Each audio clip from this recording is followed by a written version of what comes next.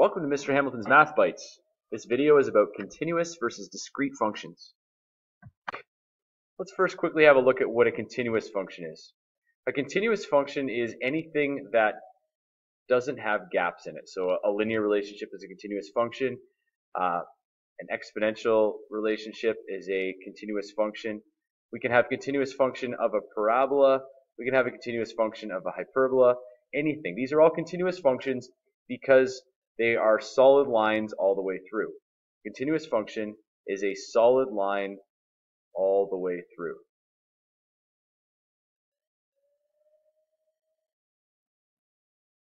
Would be a very simple way to put that. So if we were to list the domain of this, you would say in the first case, the domain of a linear relationship would be the set of all real numbers. You could say that the range of a linear relationship would be also the set of all real numbers. And you could see much the same thing for an exponential relationship. Let's say this value down here is -5, and that would have an asymptote. So the only difference in the exponential form would be that you have x being the set of all real numbers, but the y is the set of all real numbers such that it's greater than 5 because of that asymptote. And then obviously for parabola you'd have a domain and range as well.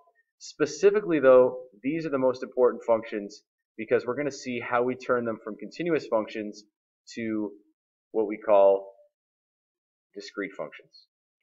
Discrete functions, on the other hand, only exist at distinct values. They only exist at distinct and separate values.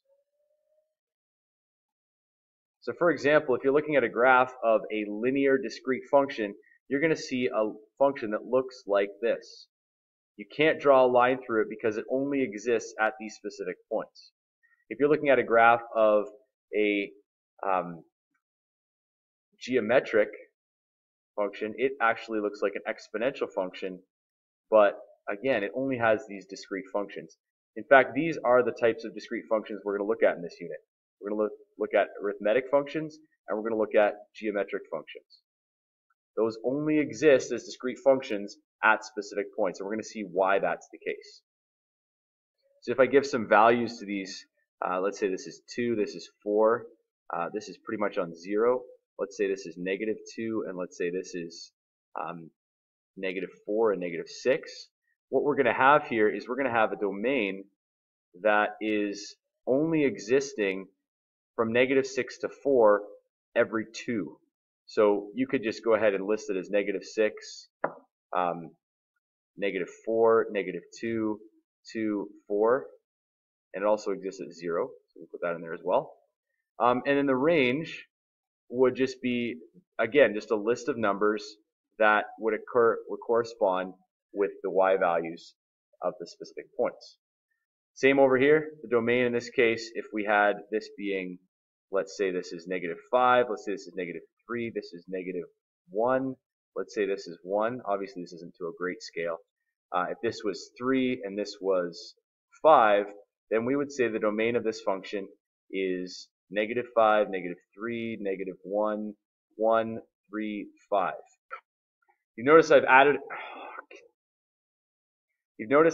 a graph here on the right, and this goes up by single values of integers. So it goes from -2 to -1 to 0 to 1 to 2 to 3 as x values. And so you could list this as I did for the other two, but this is a special case where we could say the domain is the x is a set of all integers. We sometimes use a capital I or a Z sometimes, such that x is between -2 and +4.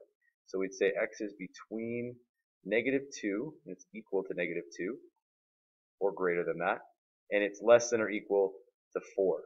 And likewise, you could say for the range that the y value is a set of all integers such that y is between 1 and 6. So you could say y is between 1 and 6. And that is a special way of being able to write the domain and range. There you go, discrete and continuous functions.